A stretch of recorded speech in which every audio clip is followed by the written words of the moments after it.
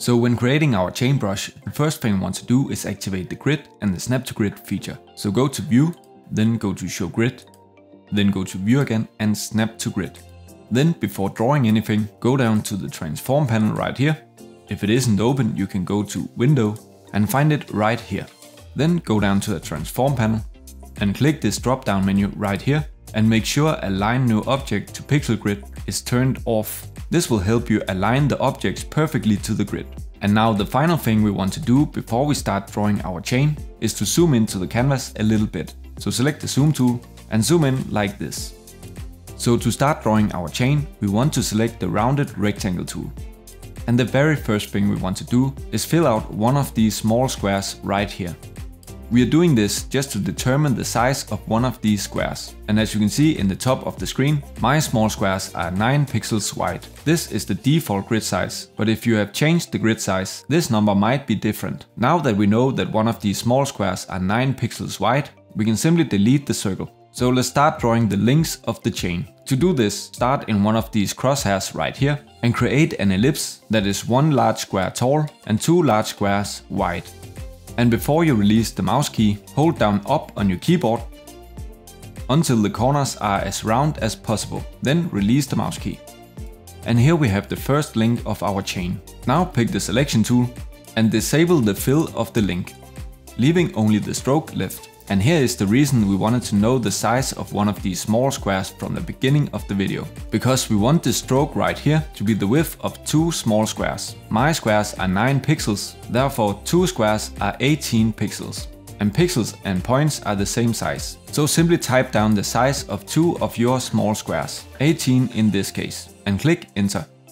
This now means that our stroke fills out exactly 2 small squares. Now, while having the link selected, go to the stroke menu and select Align Stroke to Inside. And now we have our first link, but we need this link to be a shape that we can edit instead of a stroke. So while having the link selected, go to Object, go to Expand Appearance, and now the link is a shape instead of a stroke. Then simply hold down the Alt key to duplicate and create a duplication of this link and place it right here. Now we want to create the link that connects these 2 shapes. For this, select the ellipse tool, hold down the shift key and create a circle that is 2 by 2 small squares from one of these crosshairs right here. As you can see, we start from the beginning of this link right here. Then go to the other end of the link, go to this crosshair right here and create another circle that is also 2 by 2 small squares. Then pick the line tool and create a line that goes from the top of this circle to the top of this circle. Then create another line that goes from the bottom and to the bottom of this circle. Pick the selection tool, select all these shapes and lines, then go to the shape builder tool and connect all these shapes together. Meaning they are now one single shape. And to color this shape, simply pick the selection tool, select the fill and select the color for the fill. And this is one of these links seen from the side. Now move this link in the middle of these 2 links. And here we have the base for the chain. But how do we turn this into a brush? For this we want to create some kind of puzzle pieces that fits seamlessly together for the brush. So to do this, select the rectangle tool, go to this crosshair right here, hold down the shift key and make a square that goes down to this crosshair right here. Then make this a stroke instead of a fill. So this square right here is going to be how we create our puzzle pieces. Because creating square puzzle pieces is going to make it much easier to fit everything together when we fit the brush together at the end. So create a square that cuts down the exact middle of this link right here and also at this link right here. And make sure that the middle of the square is also in the middle of this link right here. Then pick the selection tool, select the square and all the links, pick the shape builder tool and hold down the Alt key to get this minus sign next to the cursor. And subtract this part of the link and also this part. Then simply go back to the selection tool. And here we have the first part of the puzzle.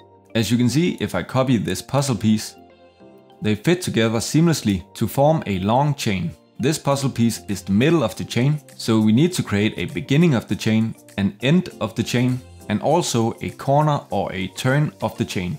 So to create the beginning of the chain, we can simply delete this shape right here and this shape right here. And here we have a beginning. And to create the end of the chain, we can simply select this puzzle piece right here, hold down the Alt key to duplicate and make another duplication and place it to the right of the original.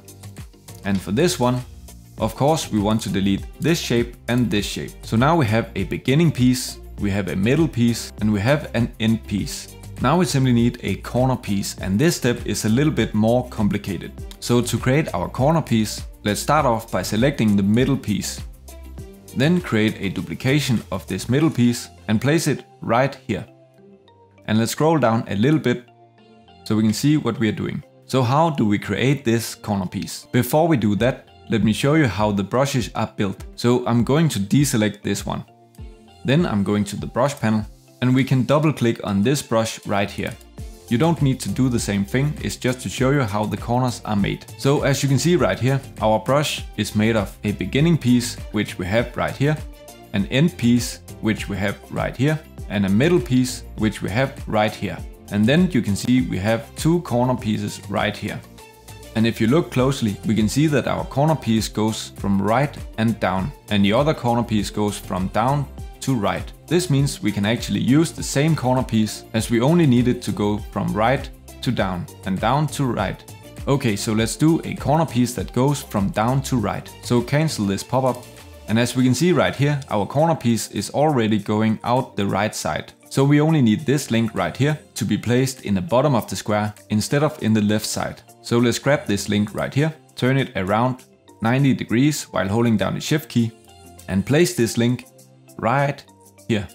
But now our connector link doesn't fit, so select the connector link, hold down the Shift key and rotate this one 45 degrees. And then we can simply move this with the arrow keys and place it how we want it. So move it a little bit to the right and a little bit down. So make sure it's in the middle of this link and in the middle of this link, just like I did right here. So let's zoom out to see all our pieces. So now we need to turn all these pieces into swatches, but we don't want these squares to have a stroke so that the squares turn up on our brush. But if we delete the squares, these pieces of the chain is no longer square. Therefore we want to keep the square so we can make square swatches. So instead of deleting the squares, simply pick the selection tool and select all the squares without the links. And simply hold down the Shift key to select this one as well. Then select the stroke and disable the stroke. So now the squares are invisible, but fortunately we remember where they are. So now let's go to the Swatches panel and start creating our swatches. And we know the beginning piece is right here, so select this piece right here and make sure you have the square selected plus the link inside. This will be the beginning piece. So simply grab the piece and drop it inside the Swatches panel. And then it turns up as a small swatch right here. Now grab the middle piece, drop it in the Swatches panel, and then grab the end piece and drop that in the Swatches panel as well. Do the same thing for the corner piece. Then deselect everything, and to do ourselves a huge favor, we want to take a little bit of time to rename these swatches we just made. So double click on the first swatch, go to this name field right here and call this one the beginning. Then click done. Rename this one middle, this one end, and the last one we will call corner. This will make it way easier to figure out when we assemble our brush. So to do this, go to the brushes panel right here, click new brush right here and select pattern brush. Click OK. And in these squares right here, we need to put down the right combination of swatches. And this should be easy because we named them. So if we hover over this, we can see that this is the end tile. So select this tile right here and select the end. Then select the beginning tile right here and select beginning right here. And this one should be the middle tile. And both of these are corner tiles. And if you want, we can name this chain brush. And before we click OK, I suggest you go down to colorization, select the method and select Hue Shift. This will make it way easier to change the color of the brush. So click OK. And now we have our brush right here. So let's zoom out a little bit to demonstrate. So we can use this brush in different ways. We can simply use the freehand brush tool and create a brush like this. And if we do it like this, we will never use the corner piece. But the reason why we needed to create a corner piece is because that if we do something like a square that has 90-degree angles, we will see the corner pieces. And as you can tell right here, they work perfectly. And because we chose Hue Shift right here, we can now simply change color of the brush by clicking at the color palette. If you can think of other kind of brushes you want me to make, please leave your idea down in the comment section. Thank you for watching.